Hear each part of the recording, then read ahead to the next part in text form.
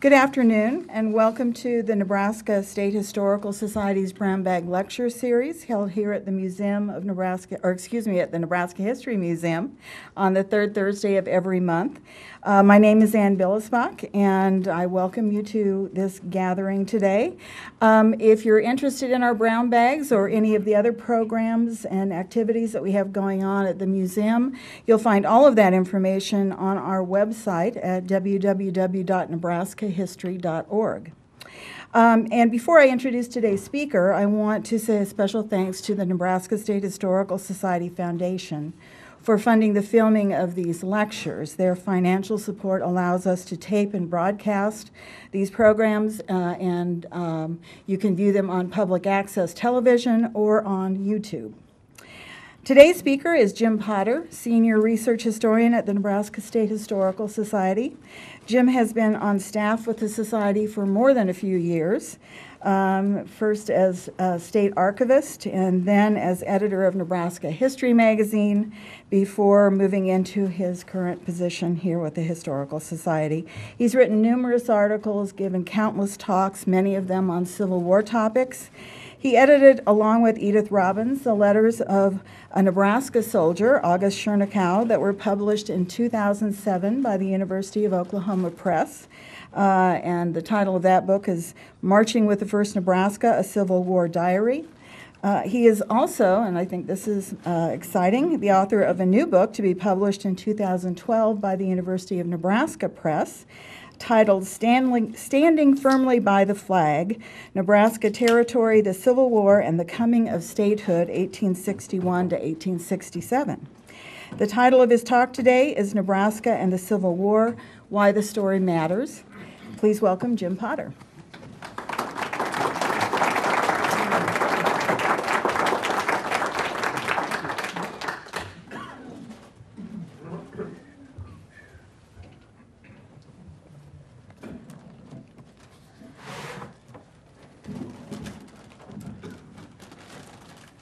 Well, thank you all for braving the weather. It's not quite as hot today, but I think it was still threatening a little rain.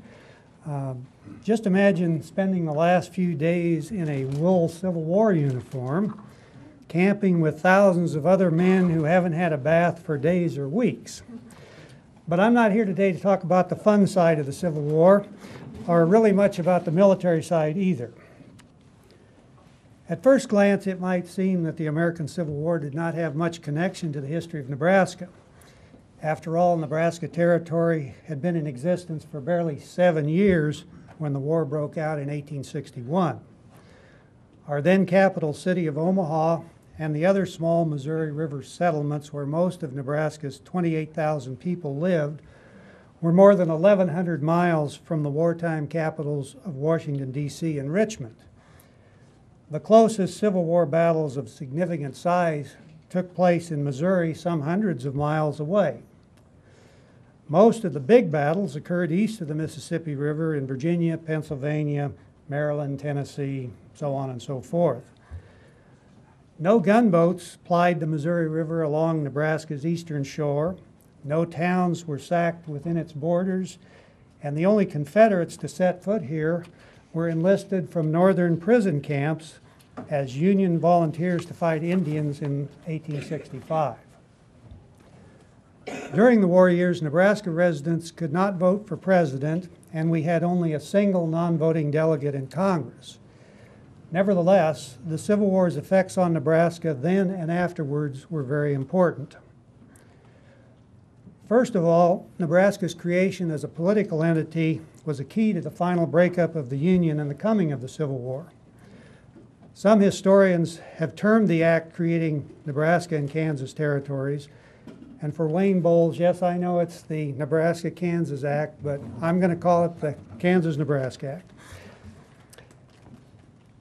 Some historians have termed the act creating Nebraska and Kansas territories as one of the most fateful pieces of legislation in American history.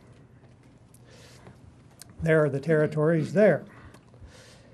It was the latest in a series of political compromises designed to maintain a delicate balance of political power in Congress between the slaveholding and the free states. In 1820, 1850, and again in 1854, Congress tried to address the contentious issue of slavery in a way that avoided tearing the country apart. Missouri was admitted to the Union as a slave state and Maine as a free state in 1820, the so-called Missouri Compromise. At the same time, slavery was banned forever in the remaining lands of the Louisiana Purchase, including the area that would become Nebraska and Kansas. This ban did not seem very significant at the time because no one really thought this region, which the early explorers termed the Great American Desert, would ever really be settled by white Americans. This is actually the map from Stephen Long's expedition in 1820, which is labeled the Great Desert. I think you see it here, Great American Desert. You know, there's Nebraska right up here. In fact, this Great Desert region was envisioned to be best used as a permanent Indian territory. However, the Mexican War of 1846-48 gained the nation much new territory in the Southwest and on the West Coast.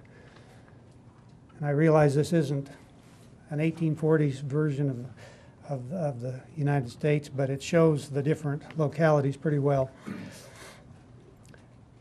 The California Gold Rush followed, along with the continuing flood of immigration to the Pacific Northwest that prompted both California and Oregon to seek statehood before the Civil War. In 1850, California was admitted to the Union as a free state, and the territories of New Mexico and Utah, which were lands acquired by the Mexican War, were organized. Because the latter two territories were not subject to the slavery ban imposed by the Missouri Compromise, Southern interests were placated by allowing the people in New Mexico and Utah, of which there weren't very many, to decide whether to allow slavery there under the doctrine of popular sovereignty. At the same time, Congress passed the Fugitive Slave Act, which required escaped slaves to be returned to their masters no matter where the slaves had taken refuge. This act, of course, was very unpopular in the North. Western land acquisitions such as these made it inevitable that Americans would soon also occupy the mid-continent region, the so-called permanent Indian Territory. As early as 1844, Illinois Congressman Stephen A. Douglas had begun promoting organization of a Nebraska territory west of the Missouri River. By 1854, now Senator Stephen A. Douglas and other Illinois and Iowa politicians made organization of a Nebraska territory, which of course was later divided into Nebraska and Kansas, as a priority. This new territory would provide a central route for the Transcontinental Railroad, that would benefit the Midwestern states and connect the rest of the nation to the West Coast. Southern representatives in Congress, of course, resisted the creation of any such new territory because slavery would be banned there under the 1820 Missouri Compromise.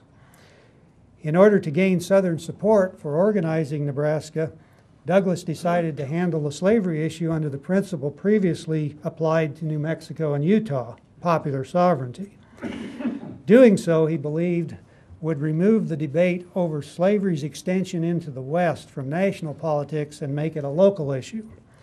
He did not think slavery, a labor system underpinned by plantation agriculture, could be viable in the West.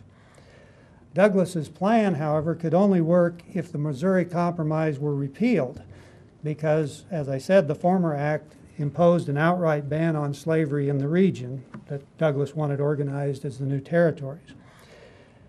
By inserting repeal of the Missouri Compromise as a key part of the Kansas-Nebraska bill, or the Nebraska bill, Southern senators and congressmen voted in favor of organizing Nebraska and Kansas.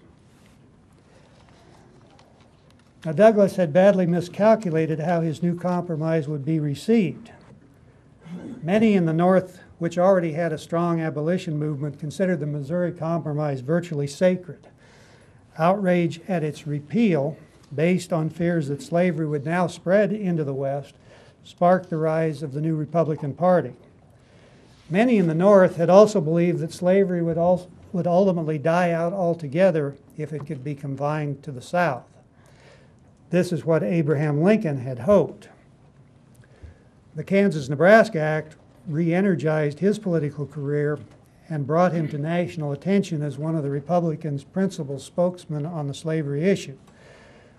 We, of course, are familiar with his debates with Senator Douglas during the 1858 Illinois Senate campaign and Lincoln's famous statement that a house divided against itself cannot stand. We should also remember that repeal of the slavery ban and the substitution of popular sovereignty sparked violence in Kansas over which faction would gain control there. Bleeding Kansas in the 1850s kept the battle over slavery in the headlines. Then abolitionist John Brown tried to launch a slave insurrection with his 1859 raid on the U.S. arsenal at Harper's Ferry, Virginia, for which he was soon hanged. The 1857 Dred Scott ruling by the U.S. Supreme Court that said slaves were private property and could be taken anywhere by their owners also further divided North and South. Many Southerners believed that if the Republicans accomplished their goal of stopping slavery from spreading as new territories and states were organized, then slavery was doomed. The addition to the Union of more and more free states would certainly mean that the slaveholding states would inevitably become a political minority, raising the prospect that Congress might someday ban slavery nationwide. Oregon, as we saw earlier, had already been admitted to statehood. I think their date was 1859, without slavery. And then when Republican Abraham Lincoln was elected president in 1860 almost exclusively by Northern votes and on a platform pledged to stop slavery's spread, Southern fears seemed confirmed. Although Lincoln and most Republicans were not yet calling for slavery's outright abolition, the election's outcome, along with strident abolition sentiment in the North, seemed a direct threat to the South's cherished institution.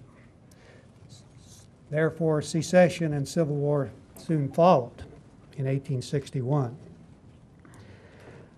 An immediate effect on Nebraska from the election of 1860 was Republican political control of the territorial government. Under the territorial system, the governor, the judges, the Indian agents, land office officials, and other functionaries were appointed by the administration holding power in Washington, D.C. Previously, these offices in Nebraska had been filled by Democrats because the Democrats controlled the White House. But Democratic President James Buchanan's resistance to a Homestead Act and his pro-slavery sentiments, among other policies, caused many Nebraska Democrats to join the Republican Party here. In 1860, Republicans won control of the Nebraska legislature, which was, in fact, elected by the people of Nebraska. And with the national election resulting as it did, President Lincoln then appointed Republicans to all the territorial offices. This is Governor Alvin Saunders, whom Lincoln appointed governor of Nebraska Territory, and Saunders served throughout the years of the Civil War from 1861 all the way through Nebraska statehood. In 1861 as well, the Nebraska legislature passed a bill to abolish slavery in Nebraska, which had been legalized in 1854 by the Kansas-Nebraska Act. This bill was somewhat symbolic in that Nebraska had, I think in 1860 by the census, only 15 slaves within our borders, most belonging as servants to officers stationed at Fort Kearny, or a few servants of prominent entrepreneurs in Nebraska City, such as the freighting king Alexander Majors and some other folks who had migrated to Nebraska from the Mid-South or possibly even farther east. So slavery was not a major operation, certainly in Nebraska. Once the war broke out, the Civil War, in April of 1861, it had other effects here in Nebraska. First, it slowed immigration, as many men who might have come west instead joined the Union and the Confederate armies. Nebraskans, too, who otherwise would have stayed here to farm, operate businesses, or conduct other kinds of economic activity, enlisted in the Union Army, more than 3,000 Nebraskans eventually. A few Nebraskans returned south to serve the Confederacy. At the same time, the federal troops garrisoning Forts Laramie, Fort Kearny, and Fort Randall, all of which were then in Nebraska territory, were withdrawn for the big war in the east, sparking great fears here at home of an Indian outbreak, which didn't come in 1861, but in fact did come in 1864. During the war years, only a handful of soldiers were stationed in Nebraska to protect the settlements, the overland telegraph and stagecoach routes, and the immigrants who were still moving across the plains. Oops. The already struggling Nebraska economy was also harmed when Missouri River steamboat traffic slowed due to Confederate guerrilla activity in the border state of Missouri and by the diversion of many steamboats to supply and transport Union forces in the Western Theater, both on the Missouri and the Mississippi rivers. With the closest railroad to Nebraska terminating at St. Joseph, Missouri, steamboats were, of course, the main way that commodities and people arrived in or departed from Nebraska territory. As a territory, Nebraska depended heavily on federal funding for internal improvements such as roads and bridges, and to support government operations such as the expense of the legislative sessions, conducting land surveys, operating the Indian agencies, and even maintaining the Capitol building in Omaha. Most of this funding dried up due to the war, due to the heavy expenses of fighting the Civil War. Congress even levied a war tax on northern states and territories, including Nebraska, that would further deplete the almost empty territorial treasury. Samuel G. Daley, who was our delegate in Congress, he managed to convince his fellows that instead of appropriating the $20,000 for each year's legislative session, Congress would just defer that money, just not send it to Nebraska and count that against our $19,000 war tax. So that's what happened. As a result, there was no session of the Nebraska legislature in 1863. And while not having a session of the legislature might seem a blessing in today's political environment, the diverted appropriation that never got here represented about 20,000 federal dollars that never flowed into the Nebraska economy, which was already pretty weak. Now, the war did spur some migration across the Missouri River into Nebraska, but the newcomers were not always the sort of immigrants that would either help us grow and thrive or the kind of immigrants we wanted to live here. Many were actually Army deserters or draft dodgers, and others were simply fleeing the war from Missouri and other places where there was a lot of internal fighting and guerrilla warfare. Most of these people who came across for those reasons did not intend to make Nebraska their home. Just while I'm thinking of it, here's the Hannibal and St. Joseph Railroad across northern Missouri. That was the only railroad reaching the Missouri River at the time of the Civil War, up here, and then of course here's Omaha and so on. Nebraska territory was considered a haven for people like draft dodgers and deserters because Nebraska was never subject to federal military conscription acts that applied to states east of the Missouri River. That was primarily because Nebraska had already furnished such a large percentage of her men to the Union Army. About a third of the total number of military-age men that were enumerated by the 1860 census. There was also a transient population coming in of would-be miners that were flowing through Nebraska en route to gold mines in Colorado, Montana, and Idaho. But they were here too briefly to contribute much to building the territory or its institutions. Now, there were some benefits from this gold migration, if you will, because obviously most of these gold fields were being supplied by overland freighting that started from the towns along the Missouri River. But the people themselves were off for the gold fields and just used Nebraska as a highway to get there. What Nebraska needed and could not count on until the war was over was an influx of individuals and families who came to stay.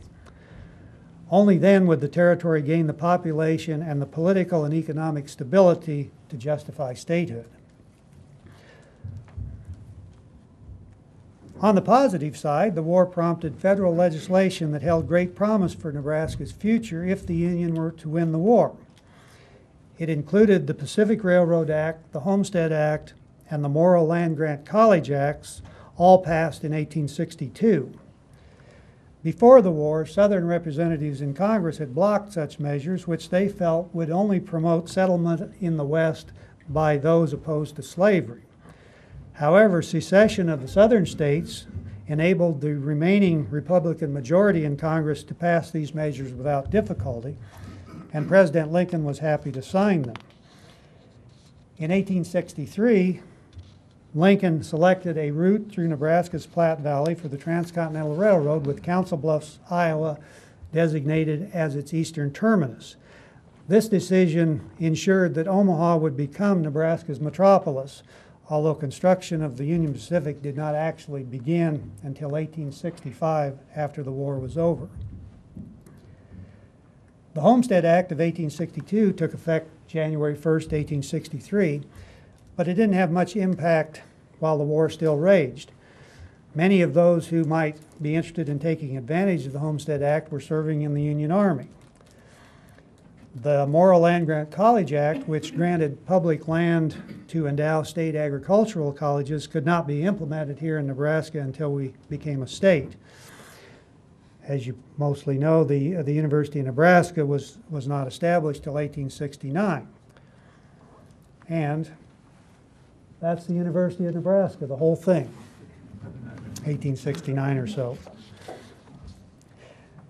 Nevertheless, the passage of these several acts by a Republican Congress and a Republican president bolstered Republican control of Nebraska territorial politics during the war years and would help them keep control once the war was over.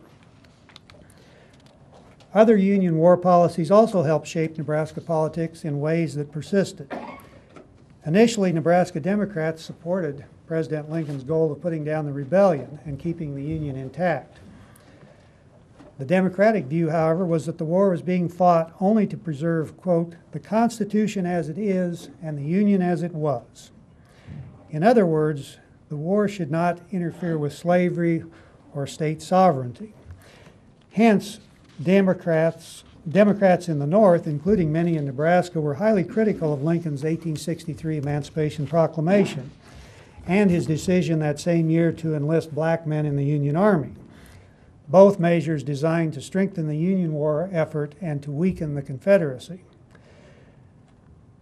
Democrats in Nebraska and elsewhere felt that these measures went far beyond simply preserving the Union as it existed before the war. Some Nebraska Democrats and Nebraska Democratic newspapers violently attacked Lincoln and the Republicans and even skirted perilously close to outright sympathy for the South. One outspoken Nebraskan was none other than J. Sterling Morton, and his criticism of the president and Union war policies helped ensure that he was never elected to a high public office in Nebraska, though he often sought one. The Civil War and its aftermath also played an important part in Nebraska Territory's transition to statehood in 1867. Nebraskans had first considered statehood in 1860, but voted down a proposal to call a constitutional convention. By 1864, with the Republicans firmly in control, they began urging statehood so that Nebraska could get its full representation in Congress and also perhaps even come in time to vote in the 1864 presidential election. The Republicans also felt that if they could become a state while they were in charge, they would probably keep that control during the early statehood period and have a lot to do with shaping the new state of Nebraska. The Democrats here in Nebraska, however, didn't really think they had much chance of winning a state election or winning the offices for a new state government. So they argued that statehood would be too expensive. After all, as a territory, the federal government was paying most of the bills here in Nebraska, And if we became a state, then the taxpayers in Nebraska would have to pay for the costs of a state government. This argument turned out to be successful, and even though Congress passed a statehood enabling act for Nebraska in 1864, and subsequently Nebraskans elected delegates to a constitutional convention to write a constitution, when they assembled, they had all been pledged to adjourn without doing anything, and that's what they did. Went home. When the statehood question next came up early in 1866, after the war was over, the Republicans and the territorial officials in charge used dubious methods to write a constitution and get it adopted. Instead of holding a formal convention, the officers simply drew up a constitution that was then hastily passed by the legislature for submission to the voters. To avoid the previous argument that statehood would burden the taxpayers, the new Constitution provided a mere outline for a state government and ridiculously low salaries for its officers. This slipshod Constitution, narrowly adopted at a June 2, 1866 election, would haunt Nebraska's early statehood years and help stifle effective government, even requiring the drafting of a new Constitution in 1875. Forgot to show you Morton. Another feature of the 1866 Constitution that connected to the war and wartime issues was that it authorized only white men to vote. This is a page from the original 1866 Constitution. You can see right there. It describes the electors, and they include white citizens of the United States and white persons of foreign birth who have declared their intention to become citizens. This provision was typical of most northern state constitutions of the day, which probably helps to explain in part why it was included in Nebraska's. And despite the adoption of the 13th Amendment to the U.S. Constitution that abolished slavery in December 1865, Nebraska's constitution makers and Nebraskans generally probably had no great sympathy for giving civil rights to black Americans, former slaves or not. In reality, in 1866, there were hardly any black people living in Nebraska. Nevertheless, the Nebraska statehood question and the issue of equal suffrage got caught up in the post-war battle between the president and radical Republicans in Congress over the reconstruction of the former rebel states. Lincoln's assassination put Vice President Andrew Johnson in the White House. As a Democrat, a former slaveholder, and a committed white supremacist, Johnson had no love for the former slaves or any real interest in granting them civil rights. He had demonstrated as much when he authorized several of the former Confederate states to write new constitutions in preparation for their return to Congress. President Johnson proclaimed that only white men could participate in that process. He wanted to readmit the southern states and then let them decide how to manage their internal affairs on their own. Now, the radical Republicans in Congress insisted that black men in the South must be given the vote to prevent the return to political power of the ex-Confederates. If the former rebels regained control of the new southern state governments, they would surely keep the freed slaves in a condition of quasi-bondage.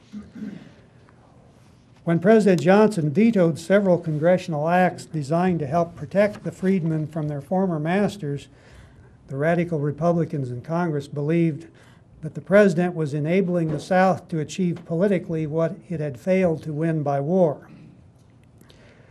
Now, when Nebraska's Constitution showed up in Congress with a whites-only voting restriction, the radicals were outraged. Here was a northern Republican-controlled loyal territory seeking admission to the Union under conditions that the radicals had already refused to concede to the former rebel states. Congress therefore amended the Nebraska Statehood Admission Act by imposing what they called the fundamental condition. And that condition was, before Nebraska could be admitted as a state, the state legislature would have to disavow the whites-only voting clause in the state constitution. So the legislature assembled in a special session in February of 1867. That was their only item of business. They promptly voted to disavow the whites-only voting clause, which then, with the bill already passed in Washington, then President Johnson, as every fourth grader knows, proclaimed Nebraska the 37th state on March 1st, 1867. There was a little more to it than that, because through this process, Congress established a strong precedent for the future readmission of the former Confederate states and signaled that from then on it was going to be Congress and not the states who would set the requirements for suffrage and other civil rights. This shift also helps explain the crafting of the 14th Amendment to the U.S. Constitution that granted citizenship to the former slaves and included the Equal Protection Clause, as well as the 1870 adoption of the 15th Amendment that made equal suffrage a constitutional requirement everywhere, including in the former Confederate states. While the 15th Amendment prohibited denying the vote on the basis of race or previous condition of servitude, as you know, the southern states found several ways to frustrate the amendment's intent during the era of Jim Crow. They simply imposed property or literacy requirements that many former slaves could not meet. If you want to see a facsimile of our first state constitution, it's upstairs just above us here in the Nebraska Joins the Union exhibit. And as I showed in the slide, the original document, or the facsimile of the original document, still includes that whites only clause. The legislature's assent to the fundamental condition imposed by Congress simply made that section of the written document null and void, so nobody ever went back and erased it or whited it out. I guess you couldn't white it out in those days. So it's still in the Constitution, even though it doesn't have any effect. As far as I know, Nebraska is unique as the only state that Congress required specifically to grant equal suffrage to African American men before the adoption of the 15th Amendment in 1870. And this role that we played in this post-war battle over black voting rights underpins our state motto, which is on the state seal, equality before the law, which both seal and motto were adopted by the legislature in June of 1867, just a few months after we became a state. Because the Democratic Party had the reputation as the party of secession, simply because most of the Confederate states had been heavily Democratic, and it was really the Southern Democrats who led the secession movement, and because many Democrats in Nebraska had opposed Republican war policies and resisted statehood and continued to advocate denying civil rights to African Americans, no Democrat was elected to a statewide office here until 1890. In part, this failure was due to the thousands of Union veterans who came to Nebraska after the war to claim land under the Homestead and other land acts. These veterans became a potent political force, ready, as they said, to, quote, vote as we shot, which means they voted to support the Republican Party. And many of those party leaders were the same territorial officials that had served during the war, or also had been officers or other members of the Union Army. The 1890 federal census records nearly 23,000 surviving Union veterans living in Nebraska. The Republicans dominated Nebraska politics for decades, regularly controlling the legislature and winning the governorship and the seats in Congress. The impact of the Union veterans can also be seen in the several counties created after the Civil War that are named for Union generals: Grant, Hooker, Howard, Logan, Thomas, McPherson, Sheridan, Thayer, and Sherman. And somebody's going to say, you forgot Custer. Well, Custer was a general in the war, but I think that name was applied more for his little bighorn, Indian War exploits because Custer County was formed in the 1880s. So anyway, that's my thought. It's probably more for his Indian War period, but he was indeed a Union general. We also have counties named for some of the big Union political leaders: Stanton, Seward, Lincoln himself. While the capital relocation from Omaha to Lincoln in 1867 resulted more from long-standing sectional rivalries than the Civil War directly, the new capital city's name, of course, and its role as the home of the land-grant university have clear wartime connections. Most of Nebraska's U.S. senators and congressmen in the years before 1890, as well as many of the governors, were Civil War veterans. And if one did a study of the biographies of the members of the Nebraska legislature in those years, you would no doubt find scores of Civil War veterans. Again, I think that's one reason we have these counties named after generals.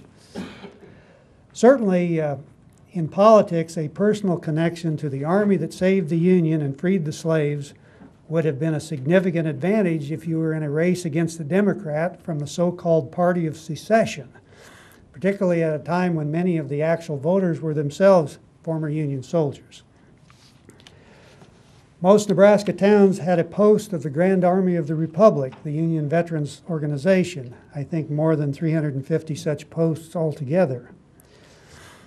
A few of their meeting halls, such as the one here in Nebraska City, still stand. This one is a museum. And if you go to any cemetery in Nebraska, you'll probably be likely to see a Civil War Veterans Memorial, graves of Civil War veterans. Also, you'll often see these memorials on courthouse lawns. No different in Nebraska than Iowa or any other of the Union states. Another important legacy of the Civil War is its connection to the fate of the native peoples who had called Nebraska home before the white man came. Although there had been some conflict with the Nebraska Indians earlier, the warriors brought extended warfare. Gold rushes in Colorado, Idaho, and Montana during the 1860s brought whites flooding through the Platte Valley, increasingly encroaching upon prime Indian hunting grounds. The opening of the Bozeman Trail through present-day Wyoming to the Montana mines was a particular irritant. The Bozeman Trail kind of went from Fort Laramie right up through what's today Wyoming, along the Bighorn Mountains, and over to the gold camps of Montana.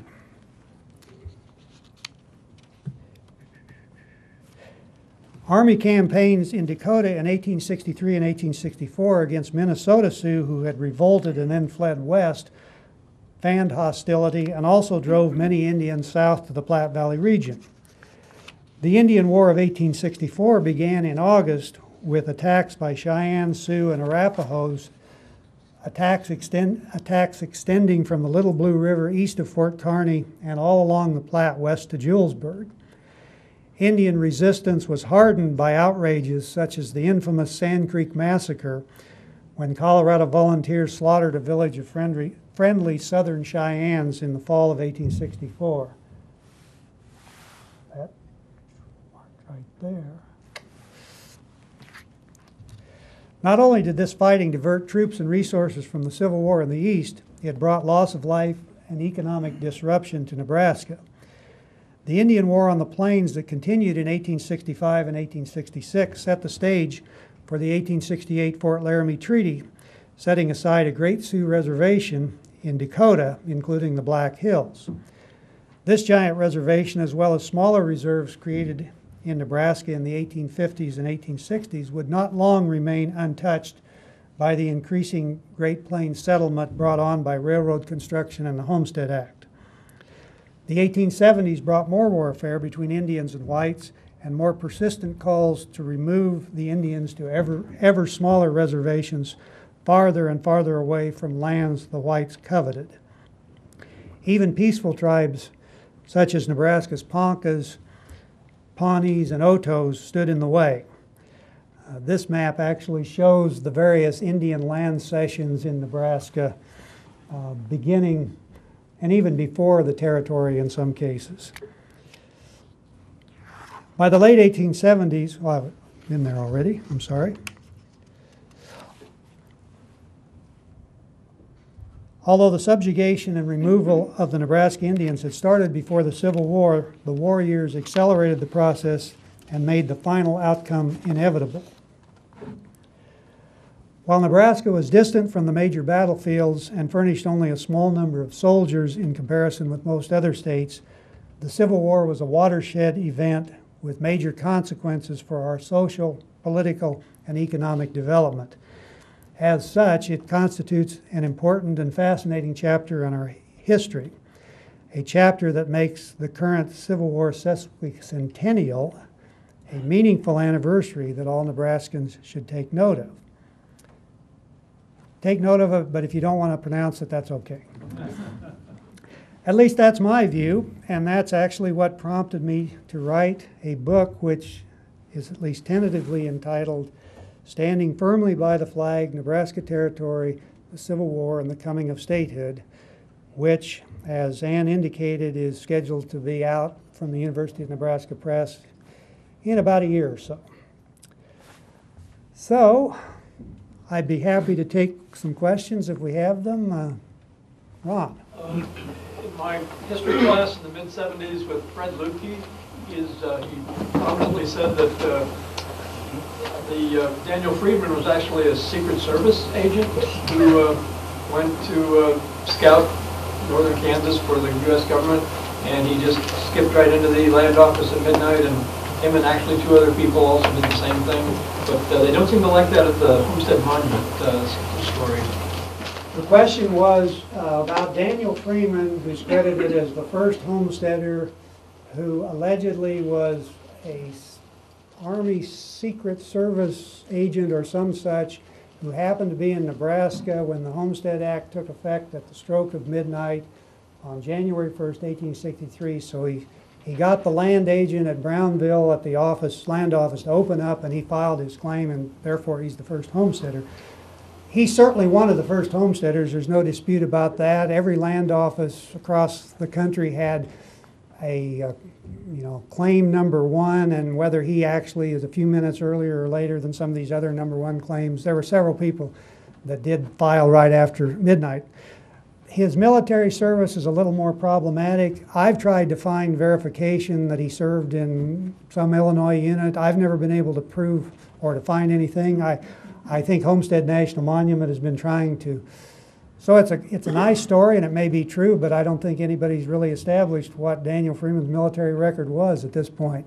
And I'm going to let the Homestead National Monument people continue that effort, because after all, he's their icon. There was some, I thought I saw another hand, but if not, okay, Ron, you get. Rosencrantz was encouraged to leave the field of battle at Chickamauga by one of his aides. Was that Garfield or Harrison? Who later became president. Is that? Well, they both later became president, I know that. But I don't know. So I was wondering about your list of counties that are listed for Civil War. Maybe he was breveted. Well, here's the way I will explain that. Yes, the question was there were some other names on the county maps that were obviously Civil War veterans or even maybe Civil War officers. But I guess my point was they were probably, those counties, given when they were established, were probably named because that guy was president by that time, or it may not have been exclusively maybe for his, and even Grant County for that matter might have, who knows whether they were naming it for General Grant or President Grant. So I took the view that people like Harrison, the town of Harrison and that sort of thing, it probably was named for President Harrison, but probably because he was president and not because of his Civil War connections. And I just haven't really dug into that far enough to know, and probably it isn't important enough to do anyway. Yes? How did we end up with unicameral? The unicameral? Well, that came along really in the 1920s and 30s, and it's largely promoted by U.S. Senator George Norris. I can't think of any, at least offhand, of any connection it might have to the Civil War exactly. It's a 20th century innovation designed theoretically at least to streamline government, make it more accountable, and reduce the influence of lobbyists. So I don't know if it has those arguments at least. Wayne. Jim, in the picture of Abraham Lincoln, vice president, I thought that chair looked familiar because I lived at the same time Matthew Brady was in existence. Was that picture taken in Matthew Brady's studio? The question was the photo of President Johnson seated in a chair, and the question was whether that picture was taken in Matthew Brady's studio in Washington, and the answer I have is I don't know. I think I got that photo from some source that may not have attributed the photo. It could very well have been. It's a studio portrait for sure, but I don't know the answer. Let's try that good. Any other interesting stories or connections? I grew up in Kansas, familiar with the Quattro raid on Lawrence. Were there activities or differences of opinion because of allegiances that played out, not necessarily in battle form, but in other areas throughout the Nebraska territory? Well, first, the question was there anything similar to Bleeding Kansas, I guess, or the battles and the sacking of Lawrence and Quantrell's raid, anything like that here in Nebraska? Certainly before the war, we didn't have the contentiousness and the violence that Kansas had. We were mostly arguing about where the capital should be, and it was, there was voting fraud and stuff here too, but nothing that really ended up in bloodshed. During the war itself, there was some pretty outspoken rhetoric on both sides of the aisle, and the editor of the Nebraska City News, who was a Democrat and had nothing good to say about Lincoln, was caught stamping on the stars and stripes in the mud of the Main Street one day in 1863 or 64 and hauled off to answer. I mean, I think they let him loose when he took the oath of allegiance or something. But so there was this kind of infighting. But as far as there was no Confederate raids, no really guerrilla warfare. The Indians, I mean, clearly they were the guerrillas, the partisans that we fought here. And we never had a town destroyed, although if you look just across the border, the Indians sacked Julesburg twice in 1865 within a month of each other. Julesburg was hardly dignified by the name of a town, but it had some buildings, a telegraph office and stuff. So our activities here in terms of military activities were primarily related to Indian events. Back in the back. Jim, you mentioned the sesquicentennial. I think it's significant to point out that 150 years ago, right now, the very first major battle of the Civil War was taking place. Today. First Run. Bull Run. And I used to know all those dates, and this one is one I'm surprised I forgot because today is also my brother's birthday. And that's how I always remembered it, but I obviously forgot it today. I think I had a question, yes, there first. So would you say that one of the major effects of the Civil War on Nebraska is that today and in the past we are a Republican state? The question was, would I say that the Civil War had an effect on Nebraska being a Republican state today? I guess I'd shy away from making drawing too much of a conclusion from something so far away. The parties are a lot different than they were, in the Civil War years, for one thing. But certainly Nebraska started out as a Republican state, so I suppose just some momentum might have carried over. And see, the one thing that's always been interesting to me is that in the Civil War years, the Democrats were the conservatives and the Republicans were the liberals. So it flopped over time. Curiosity, how many audience members present have ancestry that they can trace to the question was, war? how many audience members can trace directly to a Civil War ancestry? Well, I'm not going to count them, but there's probably at least half or more of the audience for sure. I could put my hand up too. We had another question right there. Yeah, would you comment on the effect of allegiances to the north and the south as the state went through the decision on relocation of the capital? Well, that was a battle between north and south, but it was a battle between north of the Platte and south of the Platte. And it really didn't have much to do with, if anything, with the Civil War, because Democrats living south of the Platte and Republicans living south of the Platte both wanted the capital south of the Platte and vice versa. So it was kind of a reprise of that business in 1859 when the counties south of the Platte in territorial days wanted to attach to Kansas. And we even sent those counties even sent a delegation down to the Kansas legislature and said, we'd like to have you annex us to Kansas, so Kansas would include all of Nebraska up to the Platte River. But of course, Kansas didn't want to do that, and I don't think they could have done it legally anyway, so it fell through. But Did that have any effect on the naming of the new capital, Lincoln? well, there's a story that goes around that I think he was an Omahan who didn't want the capital to move, and also a Democrat.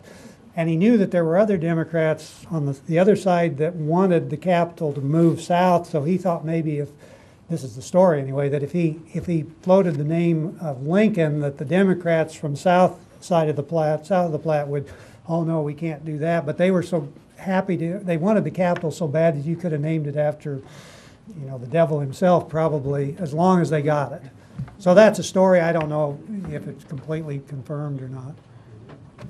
John Brown's cave in Nebraska City, was there actually an underground of some sort that some number of slaves moved from Kansas to Nebraska? Is there anything to that?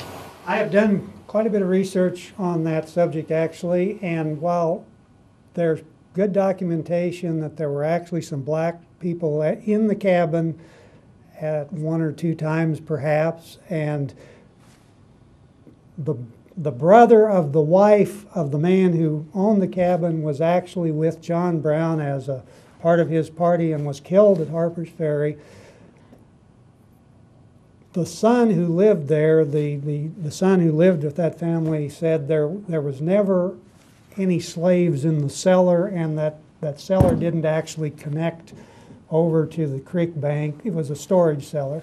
So I think there's certainly some credence to some activity with regard to the Underground Railroad, but I think some of it over the years has gotten mythologized, because you can read accounts from, say, the 1920s when you had boatloads of slaves crossing the Missouri River, every day, and this was, of course, the local newspaper's approach to it. It wasn't documented or anything. So the answer is yes, there was some activity, but it's hard to know exactly what went on, but you can't dismiss that there was some connection to the Underground Railroad.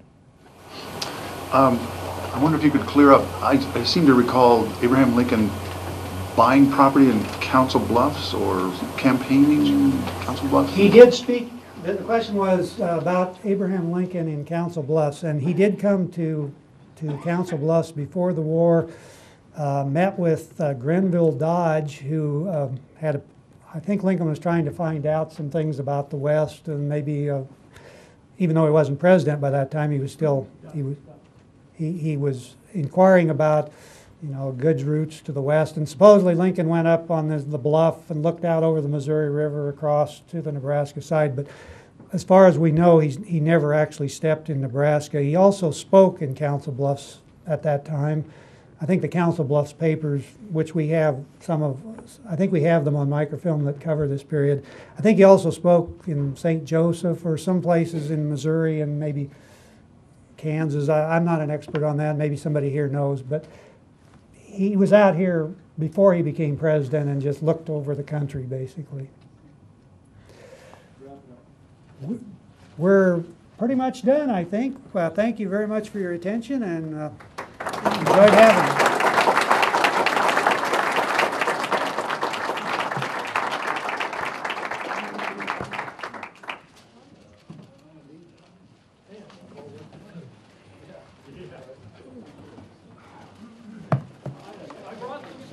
uniform tops if you want to.